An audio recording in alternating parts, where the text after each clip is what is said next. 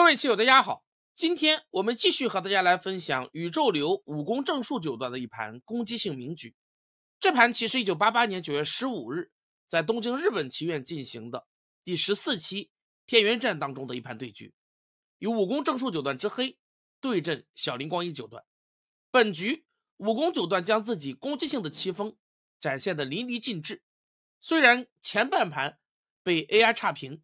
但最后却以自己强悍的攻击力打脸反击。接下来我们进入棋局，这黑的武功九段这一时期几乎清一色的采用了三连星的开局，白棋挂角，黑棋一间跳手脚，接下来白棋拆回，黑棋在下方构筑四连星。下一手白棋没有直接点33，而是先在下方逼住，接下来黑棋从左边四线分头，白棋再逼住，黑棋飞阵，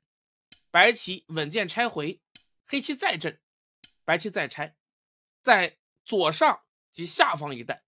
构筑起了非常奇特的一个棋形。黑棋剑指中腹，白棋固守实地。下一手棋黑棋在中央又围了一手，这是武功九段奇特的感觉，也是他最擅长之处。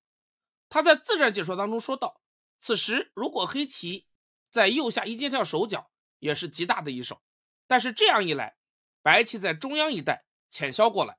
黑棋此前飞阵的这两颗子效率并不高，这样的结果他不满意，所以实战当中黑棋再次围了一手。短短17手棋，双方的棋风展现得淋漓尽致。武功九段对于他和小林光一九段的棋风也有一段经典的论述，他这样说道，下棋时的思考方法可以分成狮子型和螃蟹型两种，不用说，我当然属于螃蟹型。螃蟹用饭团跟狮子换到了柿子的种子，种下去之后慢慢的等待柿子的成长。就棋风而言，螃蟹型就是后视型，彭泽秀型九段和我正属于这种类型，而另一边狮子型是实力型，这是小林光一九段和赵九段的棋风，而小林九段和赵九段的棋风也不尽相同。小林九段的棋风更均衡，注重后半盘的官子收束，而赵九段的棋风赌的成分更大一些，常常是以智孤来决定最终的胜利。下一手棋白棋没有选择点33，而是直接在右下角挂了进来，将破空的主攻方向放在了棋盘的右边和中央。下一手黑棋如何选择？武功九段曾经想过在此尖顶的下法，白棋长出，黑棋跳，这是标志性的攻击手法。但是由于中央一带黑棋已有子力，他担心的是白棋拆，黑棋尖，白棋在中央大飞之后，这一带如果无法继续对白棋进行有效进攻，那么此前的这5颗子反而显得效率不高。所以实战当中考虑到这一点，武功九段再度下出了宇宙流的一手。下一手黑棋直接在中央飞阵，白棋拆一，黑棋再次镇住，接下来白棋二路小飞，既掏掉黑棋的三连星，又稳定自身。喜好实地的小林光一当然是非常满意，但同时中央一带黑棋急剧变后，武功九段认为黑棋形势也不错，但 AI 却对黑棋的招法不屑一顾，此时黑棋的胜率只有 27%。 下一手棋黑棋在左下中央一带又围了一手，这手棋再度掉了10个点的胜率，但是我们眼见黑棋中央巨大的模样已经膨胀起来，犹如一只吞天巨兽张着血盆大口等待着白棋的打入。下一手棋小林光一果然从上方侵入进来，黑棋自然不会轻易放跑白棋，接下来黑棋再次阵进攻，白棋如果穿向眼，黑棋顺势一飞，由于上方白棋拆3的棋形并不够厚实，白棋这一下法有引火烧身之感，一旦上方被打入，白棋2颗子将被卷入战团。所以实战当中小林光一选择就地安定。下一手棋白棋再次小飞，反过来威胁黑棋外围的缺陷，黑棋后时补住，白棋再大飞一手，黑棋也不着急，慢攻出细活。下一手从左边虎下继续加厚，白棋再度小飞。这样我们看到在这一带白棋构成了一个平行四边形的小堡垒，看起来也是易守难攻之形。黑棋继续保持联络，下一手棋白棋选择了坚在脚步。小林光一认为这4颗子黑棋拿他是没有办法的。确实，我们现在看来，虽然黑棋对白棋形成了重围之势，但是左上一带大飞留有缺陷，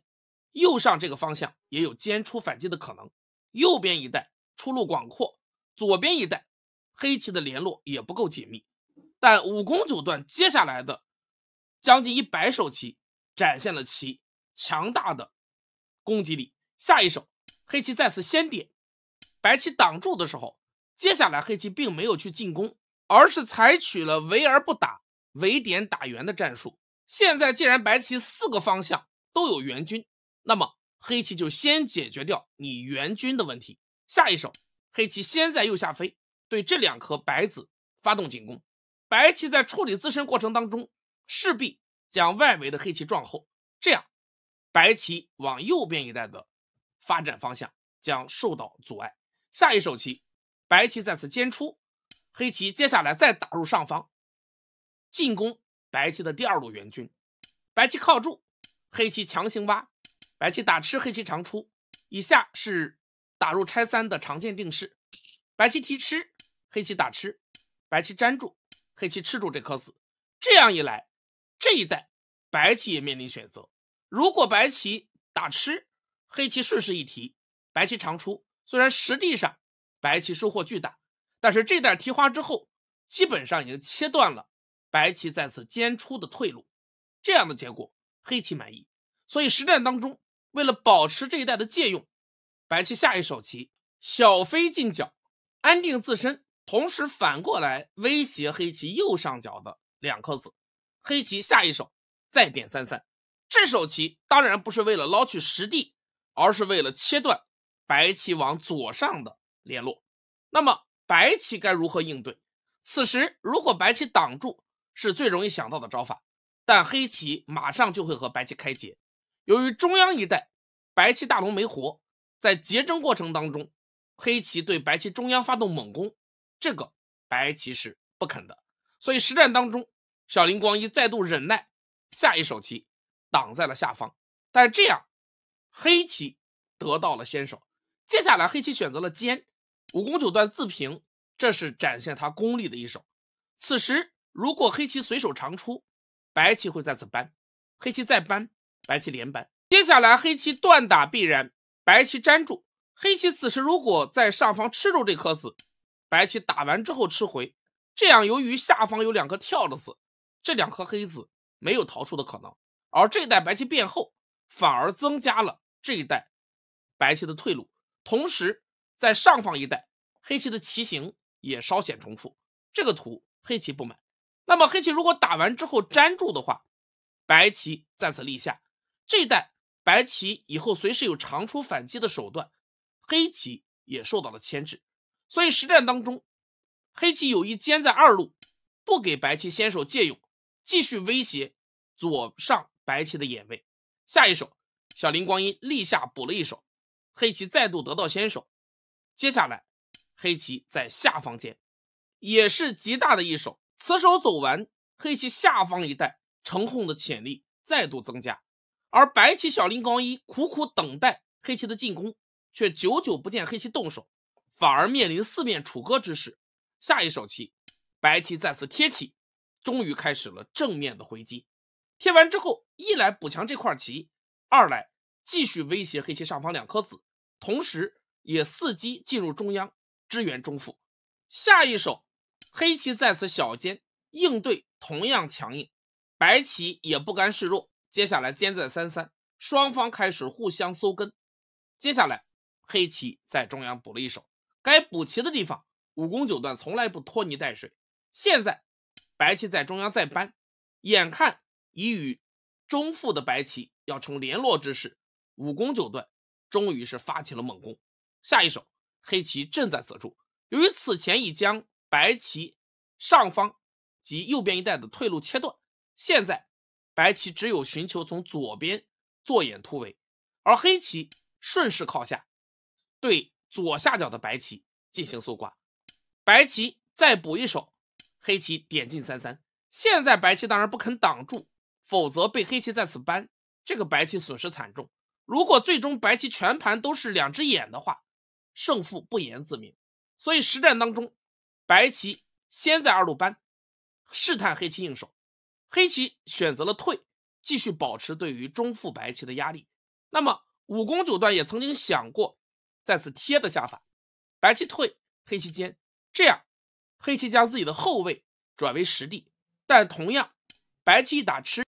中腹的白棋也彻底变厚，双方没有弱棋进入官子的争夺收束，那么黑棋各处都尚显空虚，这将进入小林光一擅长的步调。所以最终权衡再三，黑棋还是决定继续保持对于中央白棋的牵制，在此长出。白棋挡下，下一手棋黑棋厚实的又补了一手，下方一带再度变强，而白棋在上方飞，威胁黑棋联络。黑棋长，白棋下一手终于是侵入到了黑棋的右下角，黑棋从外侧扳住，白棋长，黑棋厚实的粘，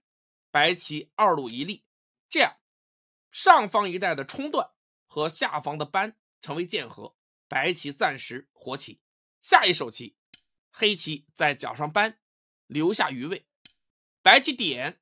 接下来黑棋再靠，对左上的白棋进行搜刮。种种迹象表明，黑棋已经要对中央的白棋痛下杀手。下一手白棋在此挤的时候，黑棋直接深入虎穴，点在了白棋眼形的要点上。虽然此时 AI 认为黑棋的成算不大，胜率仅有 20% 左右，但是在攻击当中胜率并没有太大的意义，因为一招不慎满盘皆输。下一手棋白棋在此贴住反击，黑棋冲，白棋再挡都是必然进程。接下来黑棋扳，白棋连扳的时候，黑棋断完退回了这颗子，这样虽然白棋断吃住了2颗黑子，但这一带依然是一只假眼。下一手黑棋从上方尖切断白棋退路，白棋在中央靠寻求眼位，黑棋接下来却选择了在右边夹的下法。这手棋同样还是瞄着中腹的白棋，同时由于在右下角黑棋挡是先手，角上白棋需要补活，右边这块白棋也没有完全安定。但小林光一现在已然不敢再拿中央白棋大龙冒险，因为白棋越来越重。下一手棋白棋再补一手，黑棋长，白棋再从上方靠，接下来黑棋扳住，白棋挡住成为先手，黑棋打吃，白棋粘，黑棋再粘的时候，白棋选择了直接在此做眼。但是恰恰从这个地方开始，小林光一的胜率不断下跌，武功正数开始了自己神奇的攻击大逆转之旅。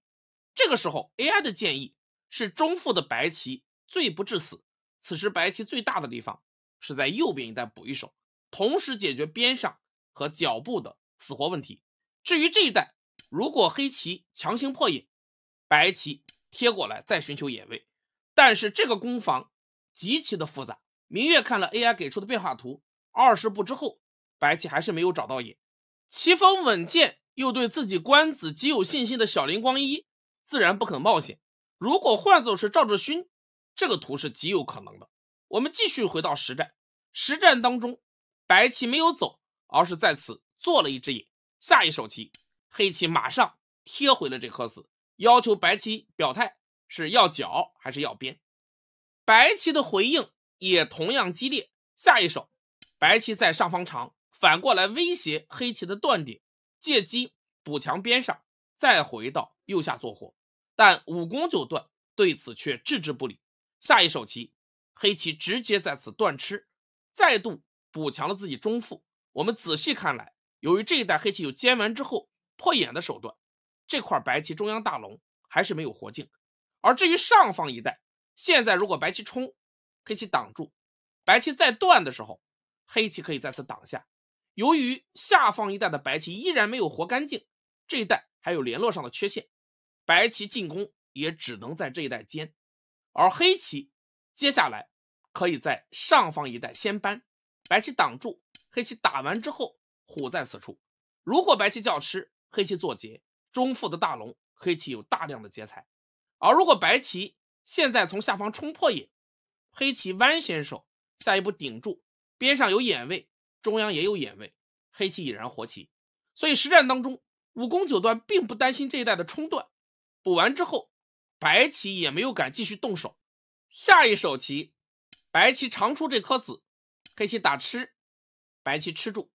补活了自己的右边。而接下来黑棋再度得到先手，从脚部沾了一手。这手棋同样是在试探应手，同时也为强攻白棋中腹再做准备，以后这一带的挤成为先手。下一手，白棋在下方挡住，黑棋直接开始破野。最刺激的场面到来，白棋在此间扩大眼位，黑棋也不急于强攻，先回到左上角虎处理上方的2颗子。白棋打吃，黑棋粘住，由于白棋自身不活，下一手棋白棋粘的时候，黑棋再从边上飞出。接下来白棋再度面临的选择，此时稳健的小林光一在此跳了一手，但从 AI 的角度看来，这手棋是败招。不过小林光一也有不得已的苦衷， AI 认为此时白棋还是应该在这一带将右下角做活，静观中央动向。但是武功九段有强靠在此处破野的手段，白棋冲，黑棋退，白棋再冲，黑棋拐出，白棋连扳的话，黑棋向下方逃出即可。这样这一带白棋只有一只野，吃这2颗子也没有眼位。而现在白棋如果粘，黑棋的挤成为先手，此前的准备工作发挥了作用。白棋粘在此处，下一手黑棋就直接粘住了。这样一来，白棋再靠下，黑棋冲下，白棋再夹的时候，黑棋有从一路打吃的好手。现在如果白棋从上方跳取得联络这个挤是白棋的绝先，跳在此联络的话，那么黑棋在脚步一冲，下方的白棋将出现问题。虽然看起来白棋有一路跳的好手，但是黑棋冷静挡住即可。下一手冲可以连回，白棋再粘，黑棋从下方打吃，白棋长不成立，黑棋做野。这样一旦黑棋做活，白棋却眼位全失，下方被杀，与活右下角相比，白棋得不偿失。所以实战当中小林光一没有敢这样走，但是 AI 也有自己的看法。 AI 认为这一带外围黑棋并不厚，所以白棋完全可以从这个地方折腾出来，比如说长先手靠，然后虎了之后再扳等等，威胁黑棋大龙的手段。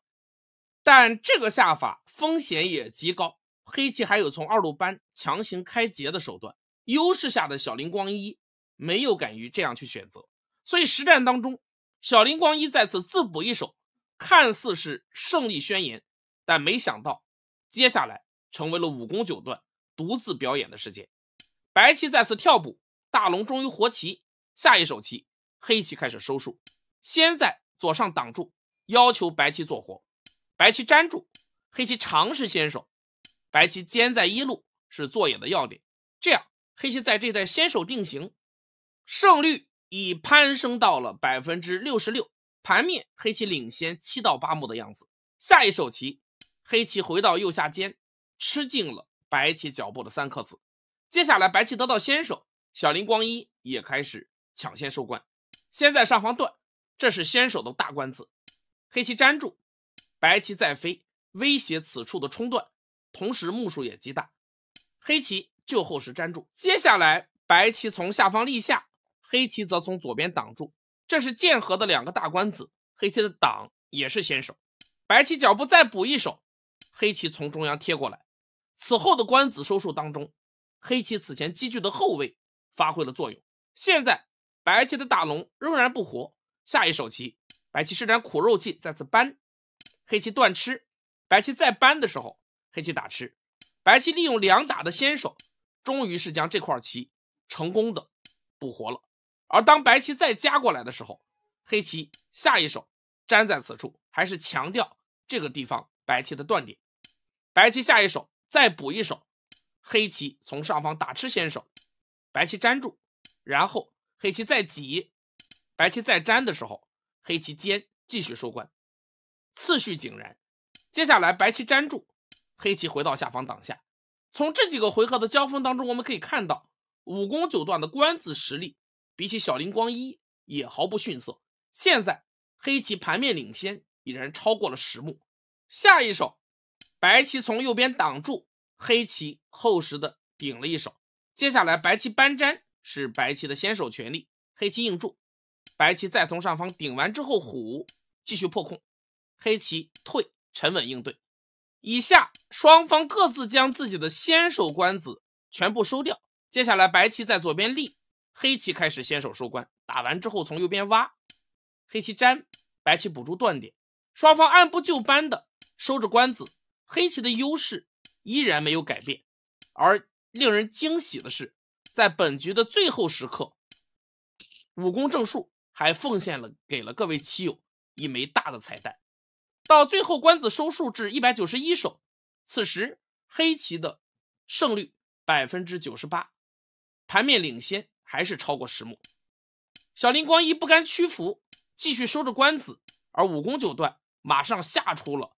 督促白棋认输的超级官子妙手。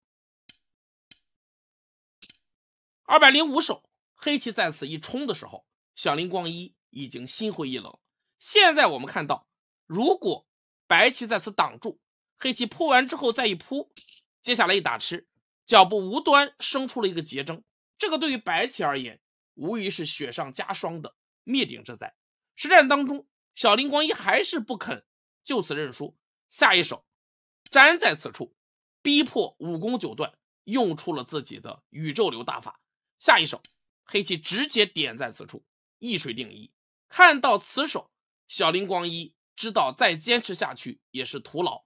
索性认输。那么这一手妙在何处呢？现在如果白棋在此挡住，黑棋有挤的好手，下一手一冲吃住4颗子大胜。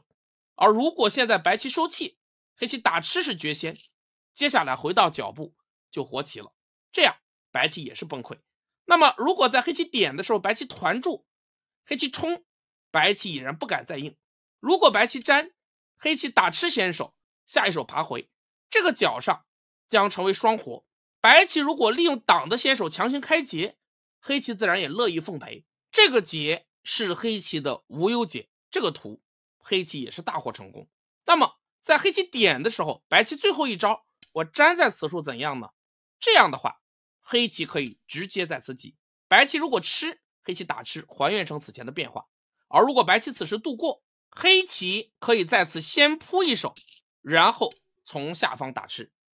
开劫，黑棋不怕。白棋如果粘，黑棋再粘，这样我们看到这个局部还是不可避免的形成了一个劫争。而由于这个地方有2口攻气，这个劫有点类似于万年劫，因为白棋不能走这个，那么白棋如果往回粘，黑棋一扑，这个劫打起来白棋也是十分的辛苦。所以最后武功九段的这妙手一击，